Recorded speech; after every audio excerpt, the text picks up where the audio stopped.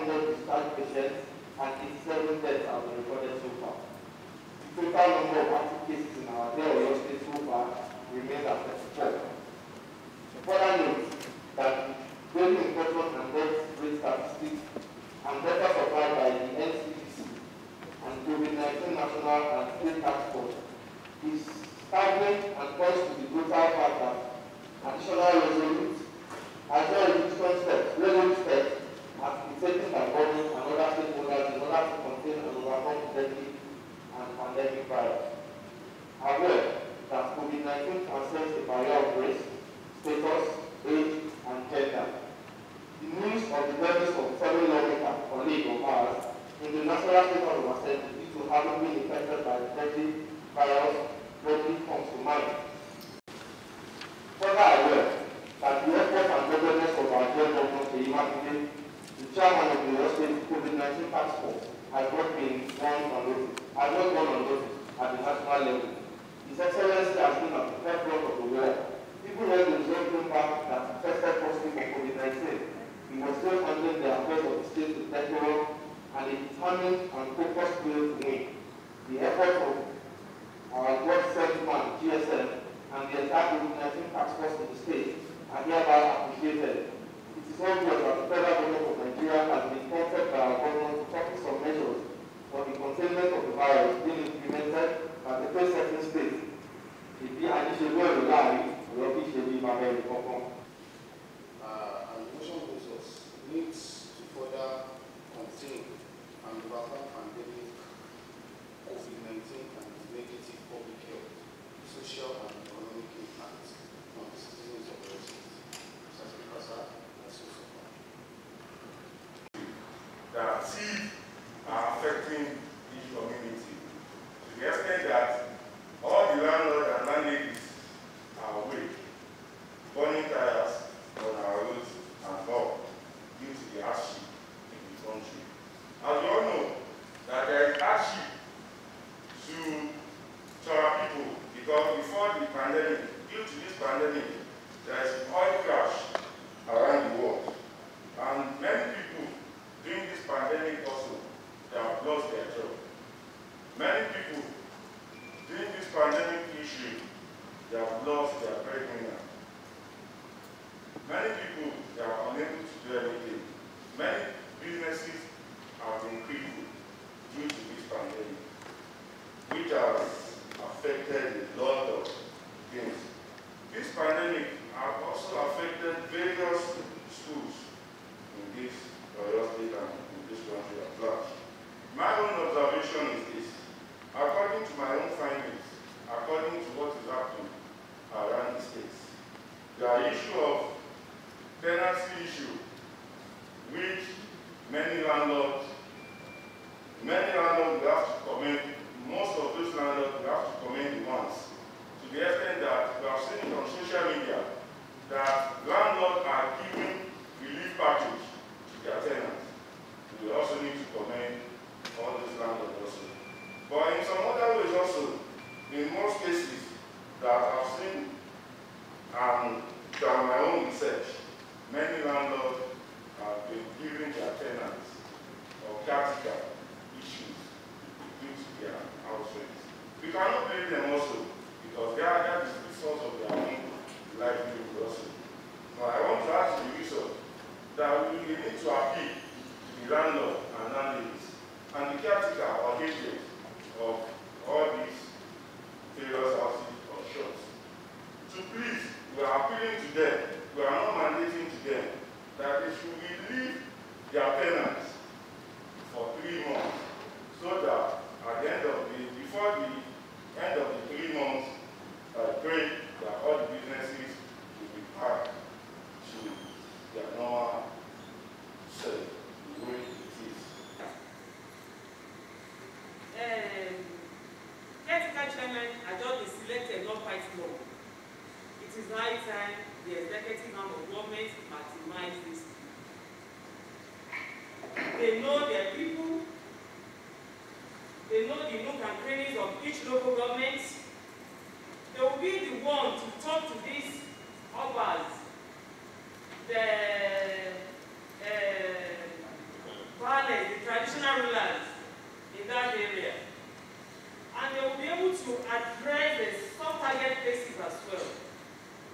mean that like motor parks, the imams, and the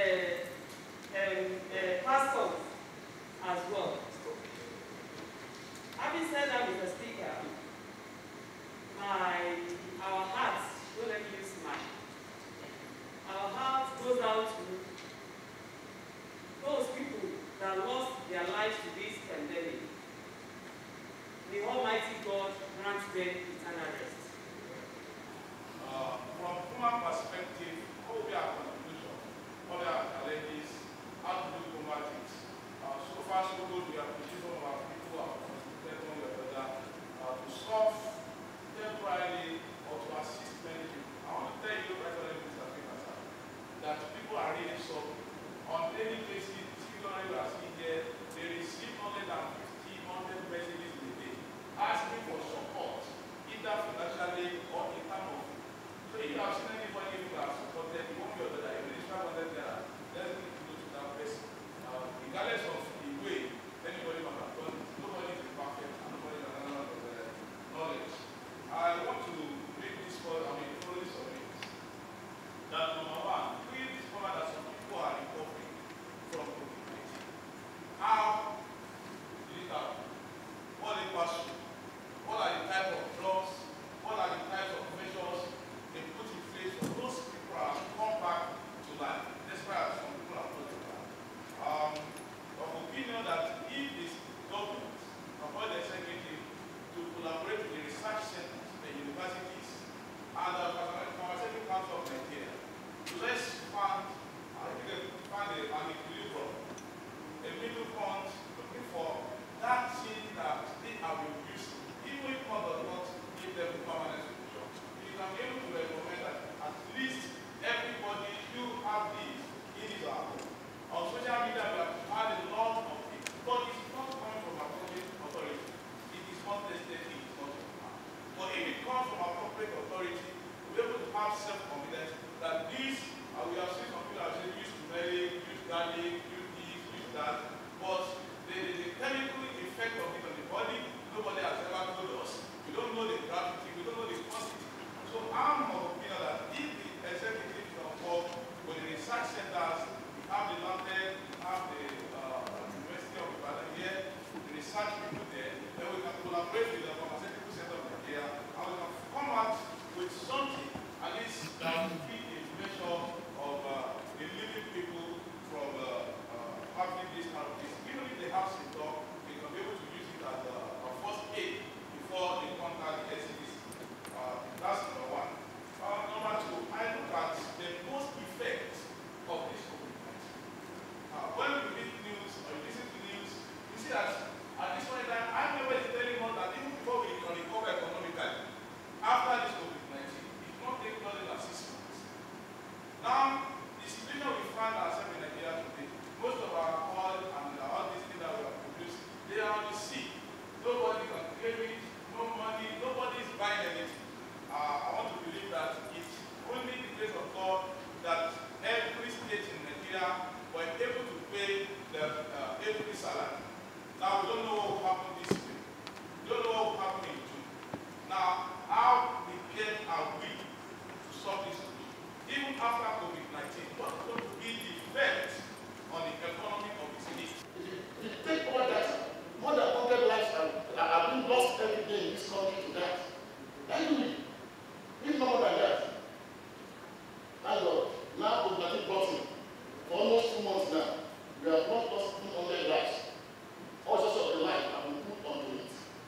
When we are looking at our life again, government will not put in just into government emergency for unemployment, for bad road, for kidnapper every year. They are operating. I didn't blame it. The virus is true anyway, I didn't argue it. But we have to understand our peculiarity as a nation. We have to live in and understand that we don't just copy the science-based nations. Please, those who are testing, leave them to Southwest, in Nigeria, OJ, for poor. People who are very age and poor, who are living. You discover temperature more than 40, you are living with it here.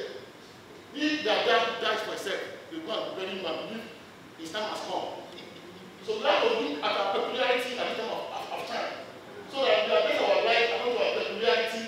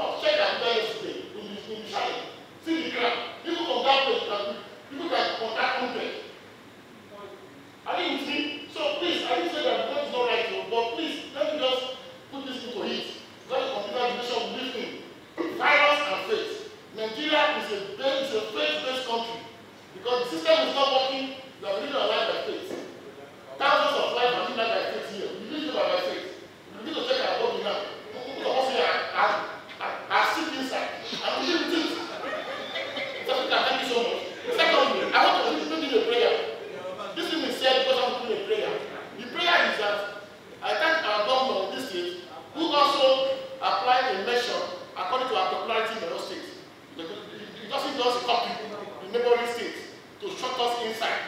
He applied partial shutdown of coffee. We thank Excellency for that. That's another area of peculiarity. He knows the state he governs. That if I shall put him, what will they hit? He applied wisdom. And with that wisdom, imagine our cases. It's still minimal. The people that shut them up, increasing every day. Thank you for that. My prayer, Mr. Speaker, please, God bless you, honorable members. It is high time we open our religious bodies. Please. I'm talking, please. I'm talking. Please, please. I'm right. The same measure we are applying for the banks to be open. The measure we are using here, we are not 50 years. We apply distancing, we use face mask. Let them help us beg God, so that the virus will go back to the country where it comes from. So that is the best. And then also, please, that is the sincere where we are living from. The moment we keep on testing, we keep on discovering. That's my own prayer, please. Can you help us that? And I believe, once the government apply that, the other states will copy the way they are copying him now. Thank you, Mr. We need to pay more attention on our border and basket border. Item security. Most especially in the children. All those communities that share everything with other countries, like Shaki, for instance. When you come to the children, Shaki precisely, border closer, what is not useful because we are used to it. When the border was closed from importing the rice and some other food items from the foreign country, our brothers know how to find their way from importing their food. Before the COVID-19, all these Togolis, all the foreigners from other countries, they are not allowed to come to the country through Saki without the international passport. And yet, this driver, they know how to find their way to bring them down to the country. This same driver, they are still brothers, is bringing them in now. To them, other person is like, you add more to their business. They are coming to Shaki from Togo before. You pay for the transport here and also pay for not having the international passport. That is the money they will use to settle all those immigration officers. But now that we are in time of COVID-19, you have to pay double money. You pay for COVID-19 and you pay for not having the international passport. So to them, they don't see it as anything. That is why people, they are more free to coming from the Republic, Togo, through Shaki to Nigeria. The recent 5 or 7 cases that were confirmed from Ogbomoso, part of them they are Togolese. And I'm very sure they are coming to Ogbomoso direct from Togo. They pass through Shaki, Secretary, Igboho, Igeti. From Shaki to Igeti alone, you see more than 35 checking points before you get to Igeti.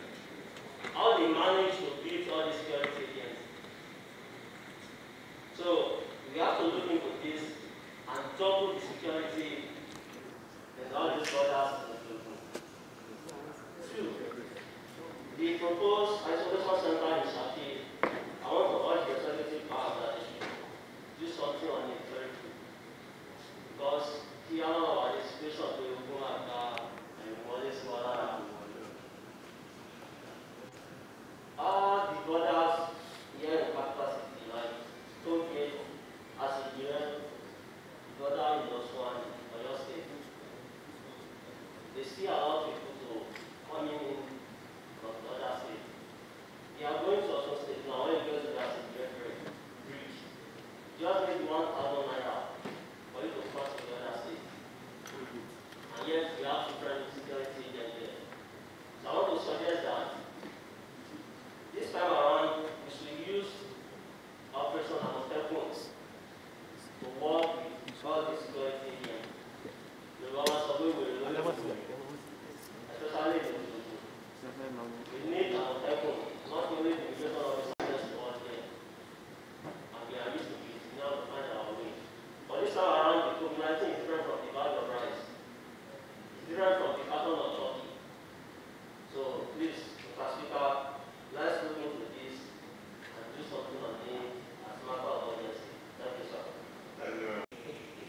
Sheyi Abisa. I represent the people of Abidjo State constituency. Like my colleagues, I want to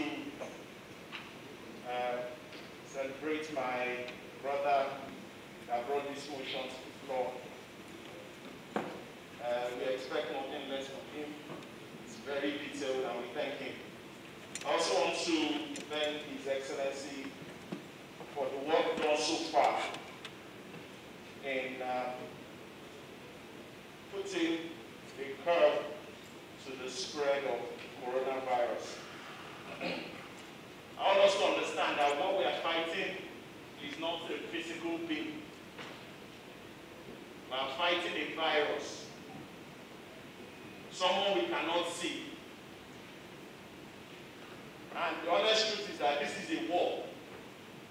And when you are in a war, you don't act casually. They say, Mr. Speaker, nobody has a choice whether it should come to them or not. But what we do have is power in our own hands. We are the leaders. We should stop pointing fingers at the leaders. We are the leaders. We are the ones that people are looking at. And the executive, no matter how much they try, they cannot do it alone. Government, all of us, we cannot do it alone. I think this is a time for collaboration. We need to work with the private sector. We need to work with the academia. We need to stop acting like government knows everything. We don't. Nobody does. But when we put our hands together, we can solve this issue. I think this is a time that we need to communicate more. I think when you have a pandemic or a crisis, one of the things people expect from their leaders is communication. We need to talk more. They are looking, they don't know what to do, so they are looking at their leaders and are asking, what are we going to do? The leaders must not be hiding now. We must be talking. This is a time to show care. People need us to show care now more than ever before. They don't care what we say. They care how we make them feel. And so this is a time for each and every one of us in this room to join hands to make sure that we bring care and support to the people. Yes, we don't have everything, but we are available and we are ready to work. And I think that must be our disposition and not one of saying, these people, these people, these people. We are the people they are looking at. We are the leadership. And if we look at the world, the countries that have conquered this issue, it has been a leadership thing. The biggest challenge is not the coronavirus, it's the way the leadership will react to it. We've heard of countries like New Zealand, we've heard of some Germany and the rest of them. It's the leadership, the same coronavirus affects all of us. So we must all stand up and take our own part and say, look, what can I do? Because everybody can do something. And so, Mr. Speaker, I just really want us to know that amongst all of this, there are still opportunities. And we must come with that mindset that where are the opportunities? I think, thank God, our health system is getting more attention. Maybe that's a silver lining in the whole thing. But, you know, my constituency has rural areas. And I keep wondering, are these children not going to go to learn till September? Are we going to, our own children are learning in online classes. What about the children that cannot learn? Do they abandon it totally? What are the measures we should be saying now that government can do? I want to thank the Commissioner of Education. I spoke to him and he told me we're on radio, we're on TV, we're even online, on Telegram. These are fantastic measures put in place. The only thing is that we can still do more because the rural community may not have light for radio and TV and Android. So what other measures should we put in place? Should we have dispatch riders taking assignments to the children in the rural areas and collecting it back every Friday? What are the solutions? Because we must look inward and find our own solutions. If we look at the other countries, they have online, so they can teach their children. We don't have that. But we can have dispatch riders come and take assignments from the rural teacher and take it to all the households and come back and take it so that we don't expose too many people. So these are the things I think we should be saying. In the place of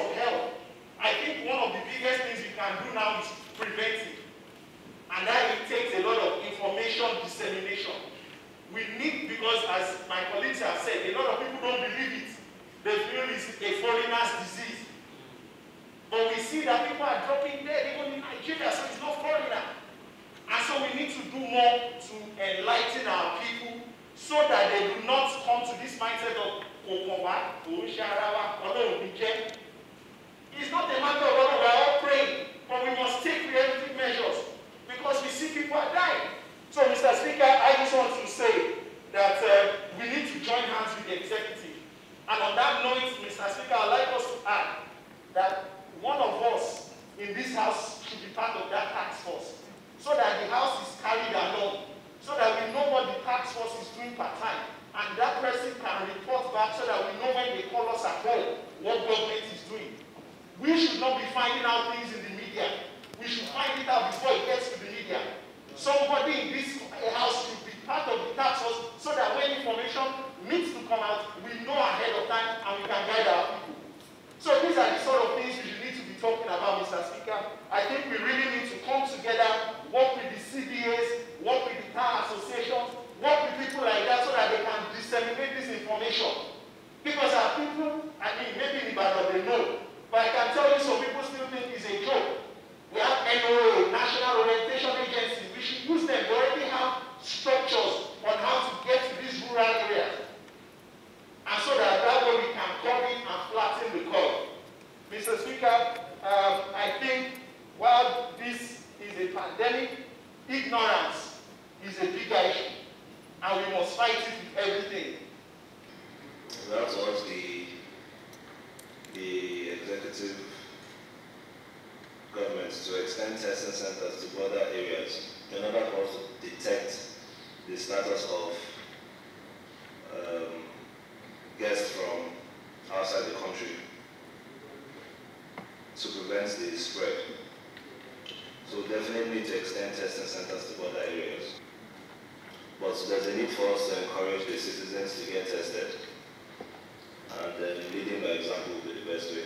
So we can also put that as part of the resolution, but in all, I believe that this motion is perfect for our time, and the resolutions in it are very complete and astute to what we are going through right now in the states and in the country. Those in favor of this following resolution say aye. Aye. Those against say nay. The ayes have it. At this point, we pray and we encourage us to use our face mask as much as possible. Although we know God is our protector and God is the one that saves us all, but heaven help those who help themselves, and we have to take precautionary measures by using our face mask at this time. Thank you very much.